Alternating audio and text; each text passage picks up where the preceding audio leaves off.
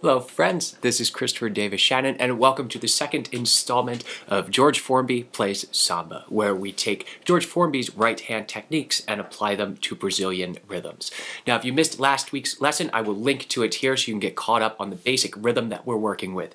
Today we're going to build in the left-hand muting as well as the full strumming pattern, and then we're going to add the bridge of Antonio Carlos Jobim's Danco Samba. And before we get started on the muting, let's make sure that we're all on the same page with the rhythm and just have a little refresher in the chords that we were working with last week. 1, 2, 3, 4.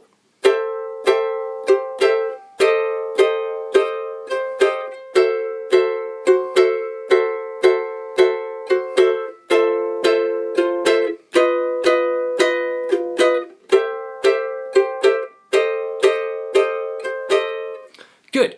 And that's a great starting point, but there's so much more to this than just the rhythm, and the nuance is what really makes the groove. So the first thing that we need to add in is some left hand muting.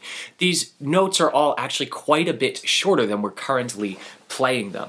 We can think of the vast majority of these as having an 8th note rest after it. So we're going to use left hand muting, and I'll link to a video I did on that concept here, but the basic premise is that we're going to play a note and then just release pressure. We're not taking our fingers off the strings, we're just releasing a little bit of pressure to stop the sound. So our first two strums will sound like this. And let's try just straight 4s on this without any of our syncopation, and then we'll put that in. So we're just going to strum quarter notes with a little space in between. 1, 2, 3, 4.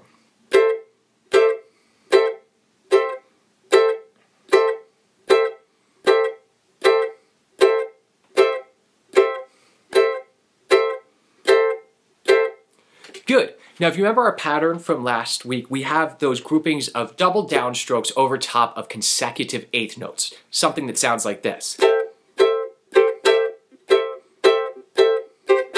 So you have those two quick ones together, and in that instance, we're really going to have a 16th rest. We're still going to have a little break in between those two notes to give a little space and let it breathe. And we'll see in the next section why this is really important. In addition to that, we're going to do exactly what George Formby did while he played, which is a partial strum on those double downstrokes. The first of those quick ones, the 16th note, we're going to do our best just to hit the G string. Maybe we'll hit the C in there as well, and it's not really a big deal at all, but it gives less accent to that note, and then when we land on the next chord, we're displacing that accent. We're putting it on the offbeat, which gives us this feel that we need. So our rhythm is going to sound something like this.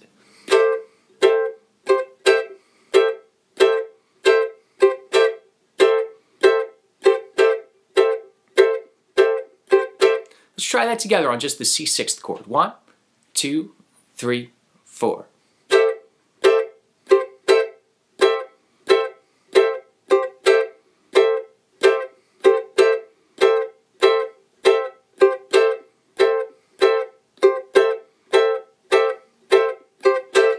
Good, and you'll hear that all of the spaces are not identical. While I've notated them really as 8th rests for the vast majority of the time, you have room to play with the length of these notes. So do your best to use your ears and really listen for what you think suits the song appropriately. Now let's put in the next piece of the puzzle. What we've been playing thus far are just downstrums, and if you think of samba music as well as George Formby's playing, there's a lot of 8th note upstrums in here as well. And that's what we're going to add in to round out the pattern. Now, all of these upstrums are going to come on the muted notes that we just did. These are just going to be ghost notes, or just a rhythmic push forward, not an actual notated sound of the instrument. So we get...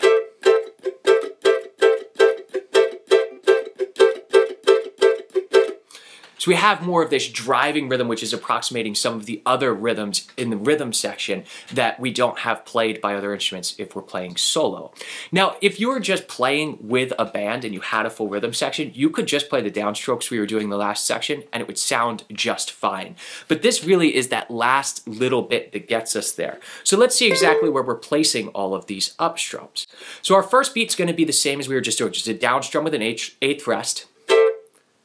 And then as we come down, we're going to do an upstrum, but a muted upstrum. And all these upstrums, we're going to do our best to just capture the A string, maybe the E string in there. We don't want to go all the way through. We want it to be nice and light. Let's try that together, just looping this little pattern. Down, space, down, up with a mute. 1, 2, 3, 4.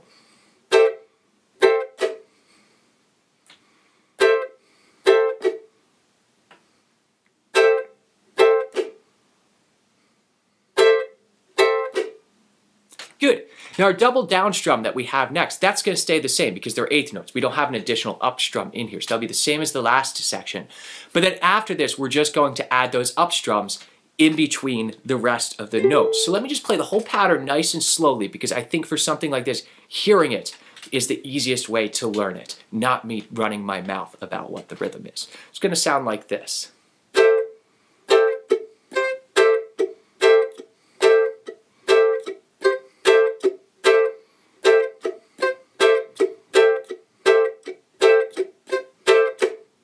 All right, and if you're getting used to this, just say the strumming patterns. Down, down, up, down, down, up, down, up, down, up, down, up, down, down, up, which can be mighty confusing as we're going. Really familiarize yourself with the motion that your hand is doing. Because when we do these double down strums, if you're not used to the Formby style of playing, you're going to find that everything you're doing with the wrist sounds and feels backwards. We're used to doing downstrokes on downbeats in the vast majority of music that we play on ukulele. So we need to familiarize ourselves with, well, turning around that whole beat so that it starts to feel natural and gives us this feel. So let's listen to what the whole pattern sounds like together. Not quite at speed, but a little bit up tempo, because this type of music really falls in at a higher tempo. It doesn't work at the lower tempo. So it's going to sound like this.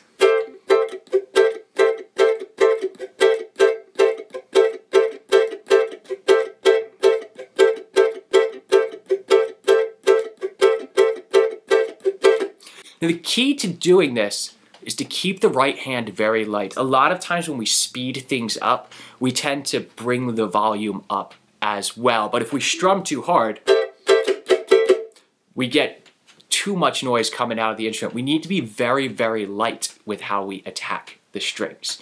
So let's look at the B section of So Danco Samba and get the chords under our fingers. And now a message from our sponsors. And the sponsors are me. If you need some new strings for your uke, please do try the Tin Man's Magic Ukulele Strings. The only strings on the market specifically designed for high G soprano uke. Make your instrument resonate to the moon. Last week we looked at the chords for the A section of So Danco Samba, so let's tackle the B section this week, and then we'll have all of the chord voicings that we need under our fingers. Now there's not too many new chords in here, but they're going to go by slightly different names than we had in the A section because of how they are functioning in this part of the song. So we're going to start on a 2-5-1 in F, a G minor 7th to C9 to F major 7th. So our G minor 7th will be 3-5, 3-5. You see, it's really the same as that C6th we played up here, just slid on back. And then our C9th, all we need to do is move our ring finger back. Everything else is a common tone here. Beautiful first change. And then up to an F major 7th, 5-5-5-7, and that's going to be for 2 measures.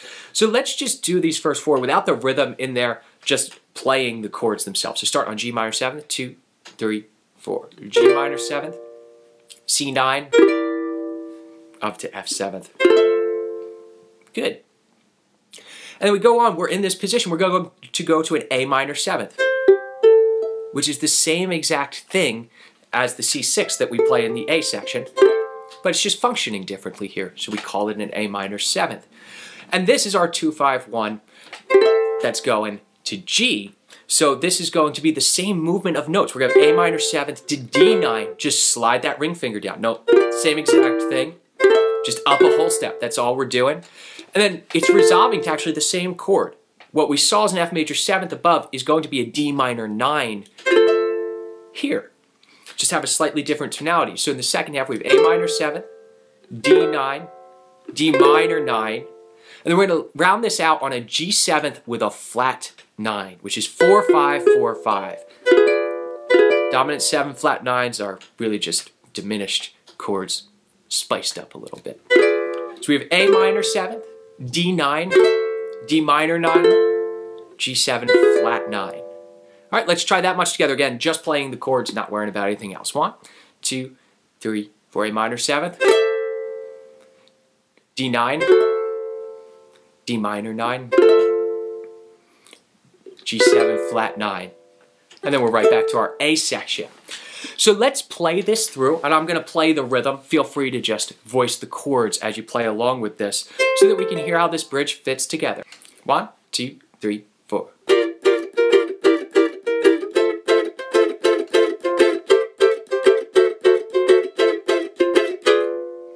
I usually just stop on that last chord. There's a little break before we get back into the A section. I hope you all have enjoyed this lesson. I know it's a lot of material, and just remember that it takes a little bit of time to master these things and feel comfortable playing them. If you like this George Formby style of playing, I did write a book called the George Formby Handbook that breaks down his use of these syncopated rhythms that we are applying here. If you'd like a printable to go with this lesson, I have that over on my Patreon community, which has all of the chords, the rhythms, the strumming patterns that we talked about. And I'm also going to have a full performance video with play along for the tune Danco Samba later this week over there. I'll see you all next week.